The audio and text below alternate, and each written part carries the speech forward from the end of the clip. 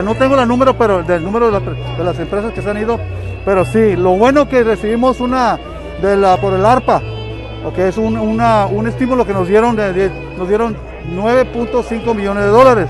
De ahí vamos a hacer unas cosas con ese dinero. También vamos a usar un poquito de dinero que nos dejan usar para las empresas que están ahorita, que están batallando. Les vamos a dar hasta un estímulo de $10,000 a cada uno. No para todos, obviamente, porque no tenemos, pero nomás nos dieron $750,000 para ayudar a unas cuantas nomás. ¿Cuántos van a alcanzar empleados?